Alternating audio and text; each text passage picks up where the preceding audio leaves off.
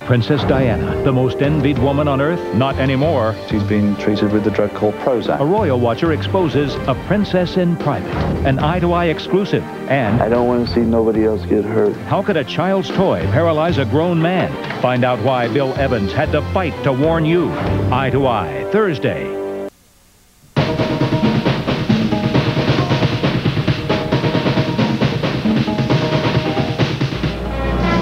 We're today's Wish TV, your 24-hour news service with continuing coverage of Election 94. Sponsored by Marsh. And once again, good evening. I'm Mike Ahern. And I'm Debbie Knox. We're back with our continuing coverage of Election 94. And let's get right to the latest results that we have so far on this first the congressional race, the 2nd District. 39% of the vote is in now, and David McIntosh continues to lead Joseph Hogsett by about 4,000 votes. Now, the lead is stretching there a little bit. A little bit for McIntosh. He's picked up a bit. Let's go up to the 4th District now. Jill Long has conceded this particular race, the incumbent Democrat, losing to Mark Souder, 57% of the vote. Souder is the new congressman for that area. In the 7th District, John Myers figured to have a pretty difficult time against Mike Harmless early on, but he's opened up his lead tonight. 69% of that vote is in. Myers has a pretty comfortable lead, and if the Republicans were to win control of the House of Representatives nationally, Myers would probably head the Appropriations Committee. That is a powerful post, yes.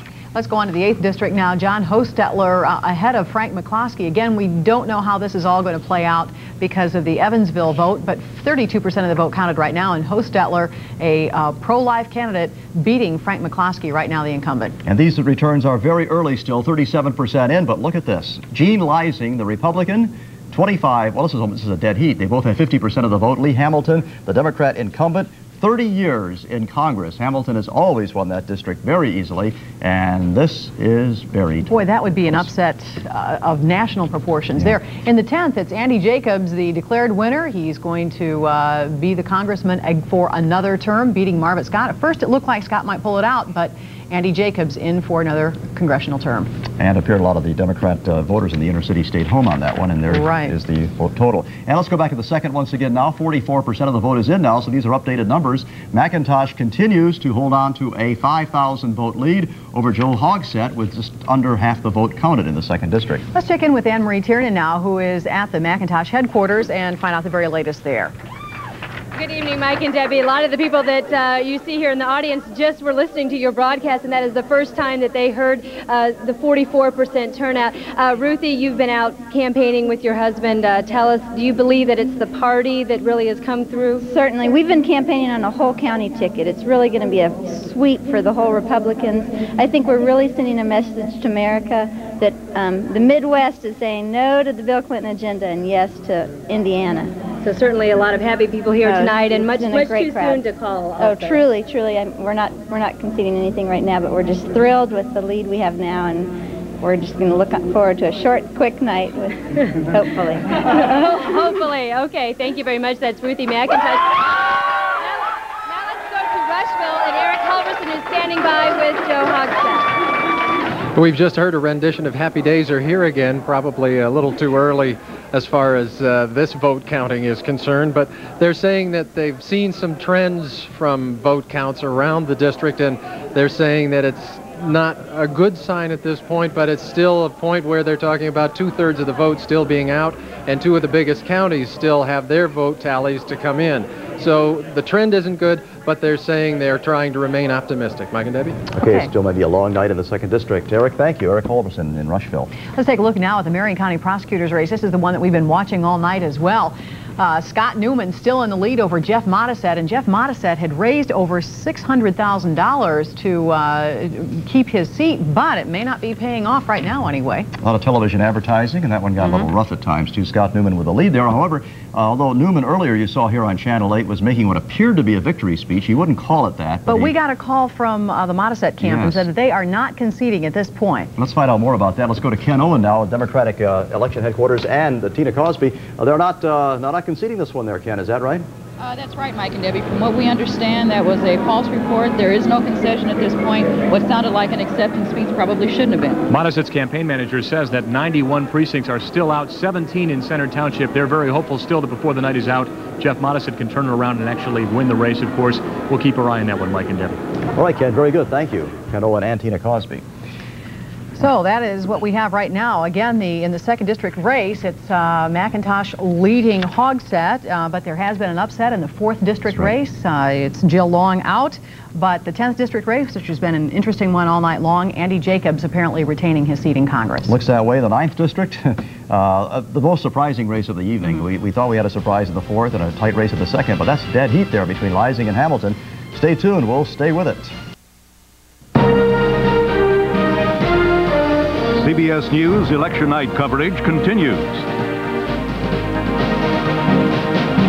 From CBS News election headquarters, here again is Dan Rather.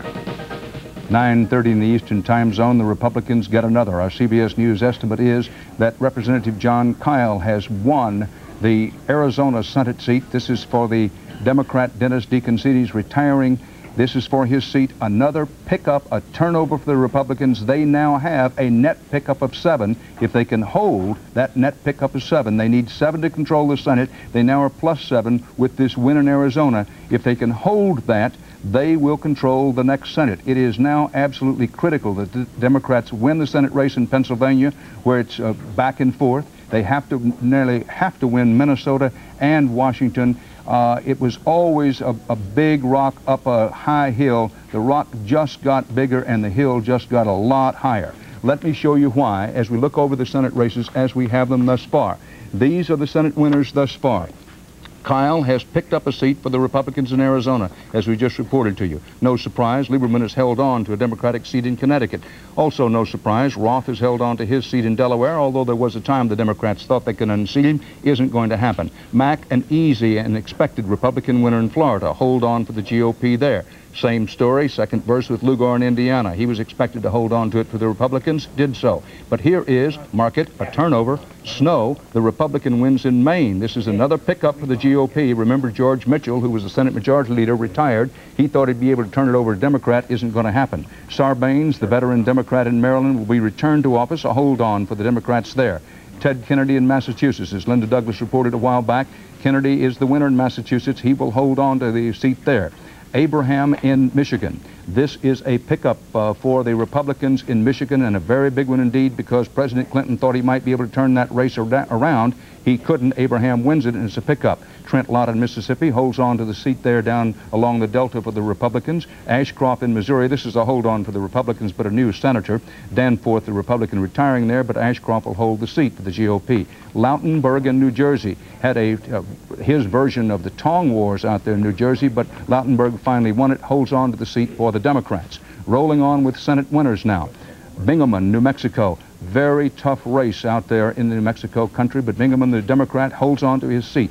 Moynihan, easy winner in New York State, a hold on for the Democrats. In Ohio, a pickup for the Republicans. DeWine gets the seat that did belong to the Democrat Metzenbaum. That's a gain for the Republicans, one of their 7 gained thus far. Inhofe in Oklahoma. Boren, the Democrat, retired there. McCurdy, a Democrat, thought he could get the seat. Isn't going to happen. Inhofe is the winner in Oklahoma, a pickup for the Republicans. And look at this, the twin killing in Tennessee.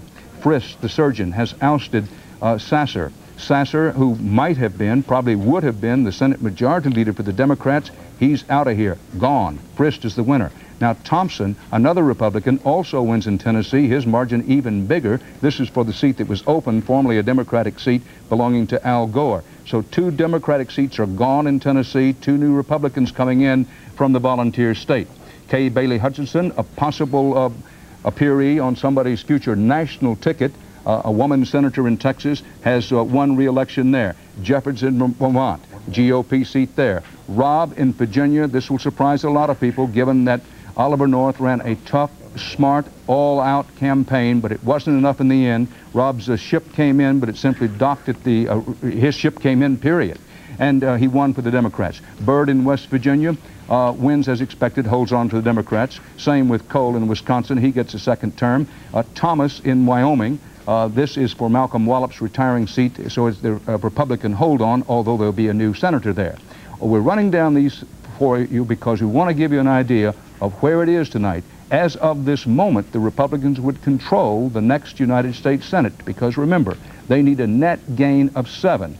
Now, they needed a net gain of 7, and so far tonight, they have a net gain of 7. We repeat and underscore for emphasis, italicize this, it's pretty hard to see how the Democrats can hold control of the Senate. In fact, I can't see it unless they win in Pennsylvania, unless they win in Minnesota, unless they win in Washington State.